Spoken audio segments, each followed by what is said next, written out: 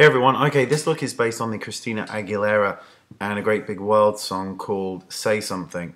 So I'm going to be prepping the face, which we did in a previous video because I wanted to show how to create a really flawless base. So this bit is the same. Now bear in mind, Lucy's face is obviously very different from Christina Aguilera, so this is an interpretation of the makeup. We use similar colors and all the rest. We kept the makeup subtle, but Lucy's got much bigger eyes than Christina. There's much more space, so the look can look a little bit more dramatic than it does on Christina. So we're prepping the skin and applying the foundation, and this tutorial, as I mentioned, was done before, and you can see that it's in the description bar if you want to go and check it out. So concealer, foundation, we've primed the skin, all of this remains the same.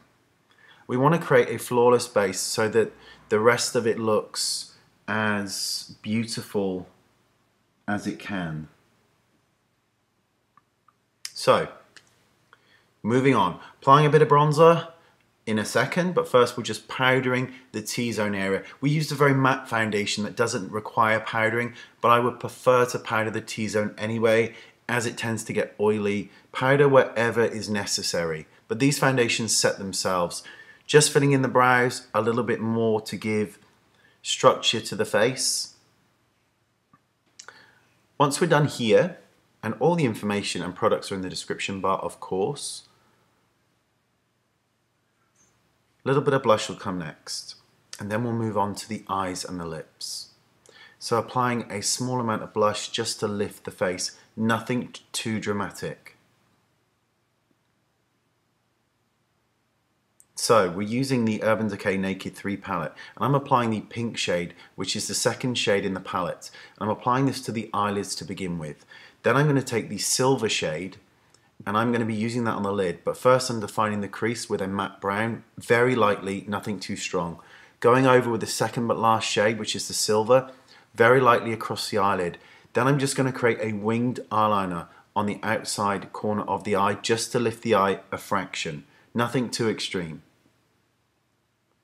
Lots and lots and lots and lots of mascara is applied. I'm going to thicken this line because I want it to be slightly thicker, so I'm going in a diagonal to create more of a lift. Mascara on the lower lashes.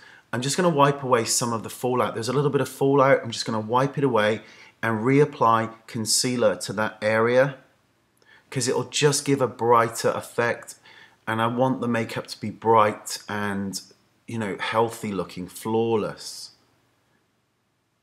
So you can see this space. Lucy's got a lot of space in her eyes, which makes it look more dramatic. Outlining just the outside corner of the eyes, as in the video. Applying a pinky beige lipstick and a little bit of gloss, and that will complete the look. Thank you so much for watching. Don't forget to rate. Thumbs up would be great, and I will see you all next time. Thank you. Bye-bye.